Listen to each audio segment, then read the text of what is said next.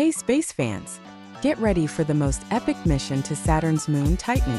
NASA's DragonFly is a rotorcraft that will explore this icy world like never before. Launching in 2028, it will reach Titan in 2034, searching for signs of life and pushing the boundaries of extraterrestrial exploration.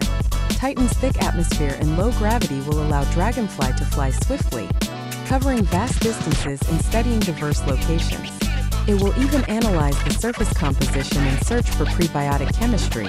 This mission is a game changer, helping us understand the potential for life beyond Earth. Stay tuned for more updates on this incredible journey.